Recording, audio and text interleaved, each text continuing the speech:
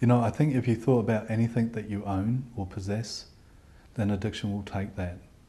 It doesn't care about your financial status, it doesn't care about your educational background, it doesn't care which family you were born into, it doesn't care about your colour, you know, whether you're Polynesian, European, it makes no distinction. So whatever it is that you value in your life, severe addiction will take that away. And often people will talk about, they talk about having a kind of a moral threshold. You know, I'm never going to do that. You know, I might do lots of things in my using, but I would never do that. But then they do it.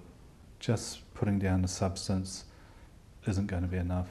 And history shows that it doesn't take long before someone will pick up another substance, if not the same substance, because the reason they use hasn't been addressed.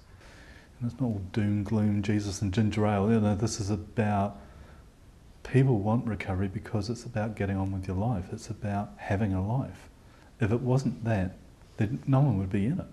You know, I wouldn't be coming up to 19 years clean if I thought this sucks. You know, I'd be doing what I did in the old days.